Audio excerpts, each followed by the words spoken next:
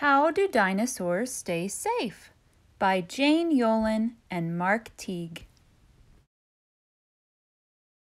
How does a dinosaur stay safe all day, whether at home or at school or at play? Does he climb up too high? Or jump on his bed? Does he race on his bike with no helmet on his head? Is he rough with the cat? Does he stand up on chairs? When Mama says, "No!" does he run down the stairs? If anyone dares him, does he always try to jump from the rooftop as if he could fly?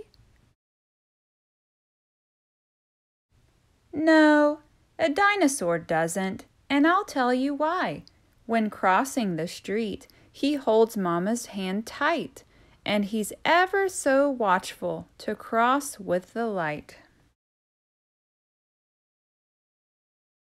He's careful with forks, knives, and spoons when he eats. He never goes off with the strangers he meets.